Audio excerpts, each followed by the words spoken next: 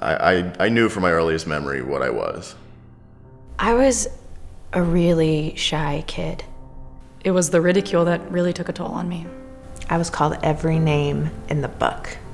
They would call me things like loser and idiot. Stupid. People told me I didn't belong in their school. There was this moment in 2005 when everything took a turn for the worst. That stupid South Park episode. Fucking South Park.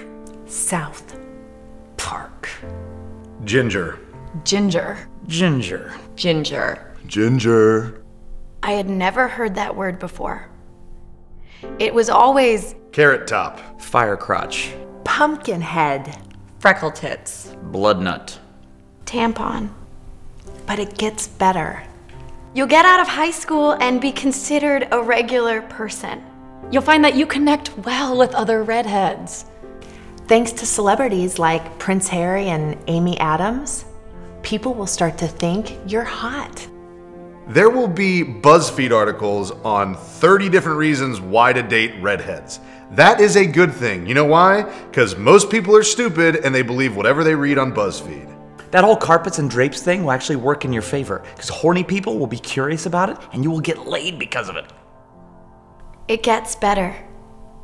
I mean, at least you're not black.